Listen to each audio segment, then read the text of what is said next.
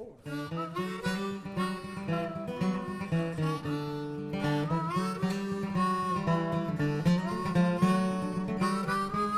I'm Jeremy Franklin. Welcome to a special edition of W&L Sports Weekly. As Washington and Lee student athletes prepare for fall term exams, we thought we'd go in a different direction on this week's show. Today you'll meet 3 of the people who work behind the scenes to help give W&L one of the best Division III athletics programs around. Joining me on the show will be Eddie Irvin, the facilities coordinator for the Warner Center, as well as head athletic trainer Josh Williamson. But first, we'll speak with Tommy Mays, the stadium facilities and equipment coordinator. Tommy, welcome to the show. Thanks for having me. With your position, which facilities at W&L do you oversee? All the outdoor facilities, all the outdoor sports facilities.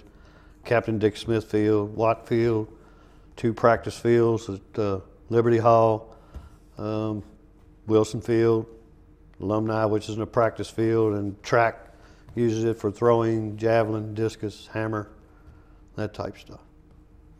Take us through a typical game day at one of the outdoor game fields. Game day, say at Watt Field for men or women's soccer, we started, it's pretty much a weekly, goes on all week.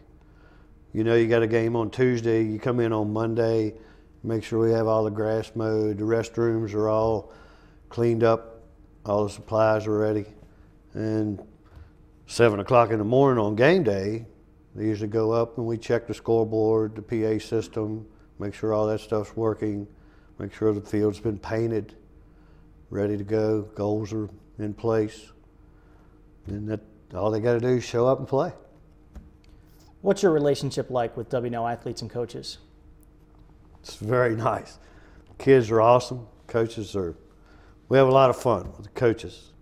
During the week, come game day, you got to leave those guys alone, let them do their thing. They're in their own little zone, and they don't want to hear a bunch of goofing around that we normally do. But the kids are just awesome. They come in as freshmen, they're scared to death. Or first years, I guess I should call them. They come in, they're a little scared. We try to get them to relax, cut up with them, give them nicknames, and they get to know us a little better, and they're a little more relaxed and have a lot of fun. What was it like to be involved with the football team during the ODAC championship season this fall? Well, we got off to a rough start. And everyone's, wondering what's going on, and they finally got things clicking, and it just turned out awesome. You can see the kids get better each week, progressively, just crescendo for the championship. It was unbelievable. Tommy, thanks so much for joining us on the show. Thanks, Jeremy.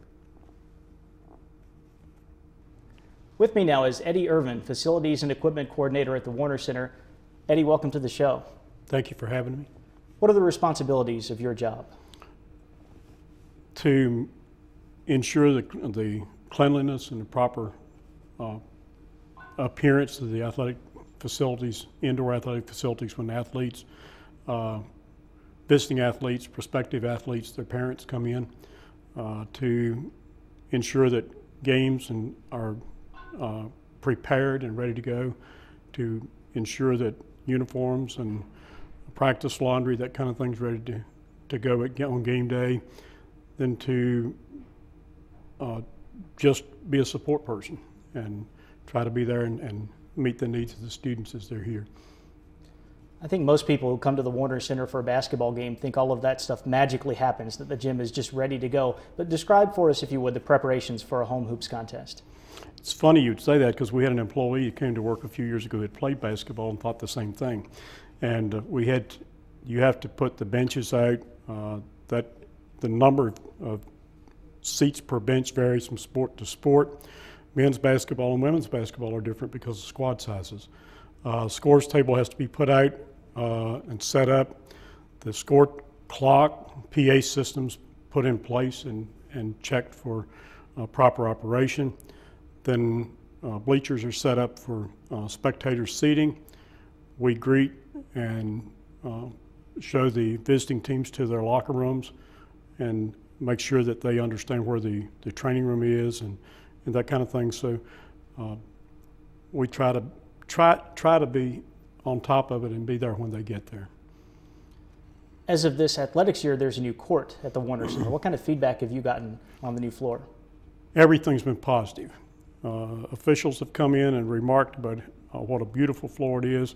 Spectators have, visiting spectators have remarked about what a great improvement it is. Particularly our parents and athletes have remarked about what a difference it's made. So it's been a real, I think it's an asset, and be an asset down the road to our athletes. What's your favorite memory from working with W&L Athletics? That one's been one I've been running through my mind because long time here, and I've come back, and I think since my goal when I came to work at Washington Lee was to try to make a positive influence on students while they're here, one of our athletes, two-sport athletes that I had not had a particularly strong support role with, one morning on Parents' Weekend, I heard my name yelled, and I turned around and he said, "Hey, Eddie, come here." And I said, "Yeah, what do you need?" And he said, "I want my mom to meet you, and I want you to meet my mom." To me, the fact that the students thought enough of what we do to do that was impressive and noteworthy. Eddie, thanks so much for joining us on the show. Thank you for having me. With me now is head athletic trainer Josh Williamson. Josh, welcome to the show. Well, thank you. I'm glad to be here. What inspired your interest in athletic training? What inspired me? I can't say that there is one particular thing, but a series of things that really inspired me to go into athletic training and kind of seek it out as a profession. In my involvement in sports, there's a long history of just being involved with different athletic teams and stuff that I did as a high school student, and then even in college and some of the competitive things I did there.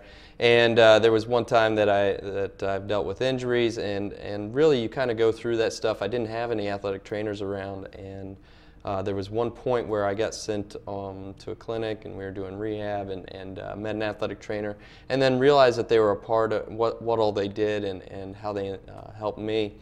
Really got me thinking that I was interested in a career in something with health, something health related, but also had a very strong interest in sports. So when I was taking a look at it, what really fit the bill with that was athletic training. So that's, there was some impact from an athletic trainer, but also from my interest in sports. So that's how I really got into it. You're the head of a 4-person department. There are 23 varsity athletic teams here at Washington and Lee. How do you meet the challenges of covering all the sports, especially during the overlap between the fall and winter and spring? Yeah, I mean, there are times of the year where pretty much all of the teams are going, and there's practices and events going on, and it can be very difficult to provide coverage having a staff of 4. But we take a look at it by a numbers thing. We take a look at location. So we know how many teams are going on, what location they're going to be practicing and playing at, and then we also take into account the risk of the sport. So in taking a look at the location, we need to have somebody in these different locations that the practices and competitions occur. We also take a look at that risk. If it's a high-risk sport, we need to have somebody there, and we base where each of us are going to be on those decisions. And really, when you take a look at it, we're able to cover everything quite well. Athletic training, sports medicine is always changing. I know you're learning new methods for dealing with various injuries and so forth. How do you keep up with all that? Well, there's a lot of different events that you can partake in. I mean, each year around June is the National Athletic Trainers Association Conference. There's other conferences and events. I mean, we're fortunate to have some rich programs in this area that we can take advantage of, like the UVA connection, the Virginia Tech connection of athletic trainers there. They usually will put on some different programs and learning opportunities. There's also a lot of publications and stuff that come out. So staying in tune with some of the current trends and movements, I mean, it's an ever-evolving process, and to stay abreast to all those different things, there are things out there that we can take advantage of, learning conferences and printed material that we read and stay in touch with what the current trends are. What's the most rewarding part about working with Division III athletes? Well, the most rewarding part, I mean, there's a lot of rewards from it. There's a big difference between some of the demands at Division I, Division II versus Division III. And I'm very fortunate to work at the university that I'm at. You know, Washington Lee's been great. It's a great atmosphere. It's got great kids. I think D3 athletics, the focus is a little bit different. You know, it's not like D1. I mean, the focus isn't just on the sports. There's a large athletic demand or academic demand. And I think that balance is an interesting thing, and I think the people that balance brings into these, you know, the sports teams and the academic institution. It's an interesting group of people. It's great to be able to work with that many different people. Josh, thanks for being on the show. Thank you. Again, our thanks to Josh Williamson, Eddie Irvin, and Tommy Mays for joining us on the show, and especially for all the excellent work that they do on behalf of our student athletes and coaches. For W&L Sports Weekly, I'm Jeremy Franklin. Thanks for watching.